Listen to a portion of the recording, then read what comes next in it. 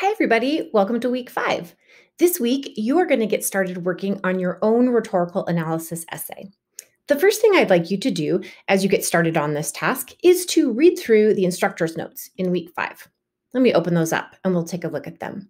As you know, if you'd like, you can go to this link, 60 Powerful Social Issue Ads that will make you stop and think, and you'll find a number of really powerful public service announcements there. However, you really can look anywhere for the public service announcement you're interested in analyzing.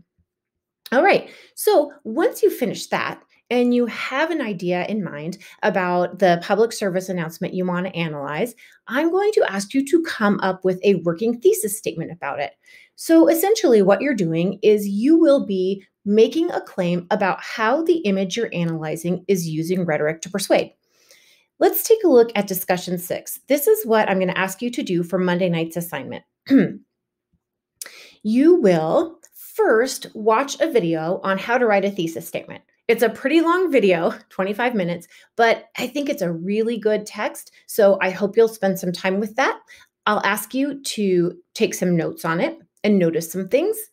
Then finally, I'm going to ask you to write your own working thesis statement. After you create a tentative working thesis statement, kind of like a first draft, then you'll spend some time looking at a sample student essay and a sample student thesis statement. And as you do so, I'll be giving you some ideas on how you might revise and refine and complicate the initial thesis statement that you came up with. Finally, on Monday night, you will post a final version of your tentative working thesis statement so that I can give you some comments on it. All right, so that's Monday's assignment. For Wednesday, I'm going to ask you to do a little bit more work. Wednesday's assignment asks you to come up with an introduction to that working thesis statement that you created and also an outline for what you're planning to write about. Okay, so you'll notice there's a little bit of reading to do first. I've asked you to read chapter 25 in your textbook and chapter 28. Then take a look at this short handout called Intro to Introductions, and also look at some tips for organizing your essay. Now, once you have done that reading, you're going to do for Wednesday night the first part of discussion 7. So you will notice that the first part of discussion 7, task 1, asks you to submit an introduction, a working thesis statement, and an outline for your upcoming essay. That's all you need to do for Wednesday, okay? Then by Friday, I'm going to ask you to provide your peers with some feedback. So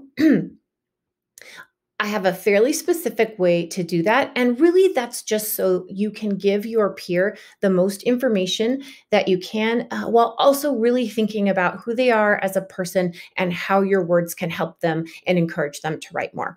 So when you, on Friday, respond to a peer, you'll copy and paste these statements to the top of your posts. You'll read their profile, or you can also read their introductions in the introduction discussion form. And then I'm going to ask you to kind of fill in the blanks. So I don't know if you've ever played with Mad Libs, but this is kind of like that.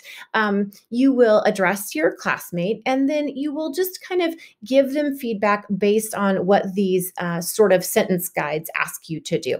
All right.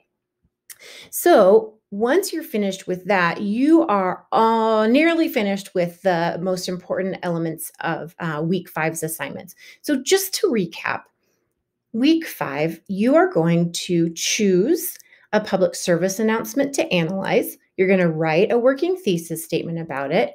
Then you're going to write an outline of the essay you would like to write about that public service announcement. And on Friday, you will provide your peers with some feedback as well. All right. As usual, I'll be having office hours next week, so just check the information below for the Zoom link, and you can always email me with any questions or concerns. All right. Thanks.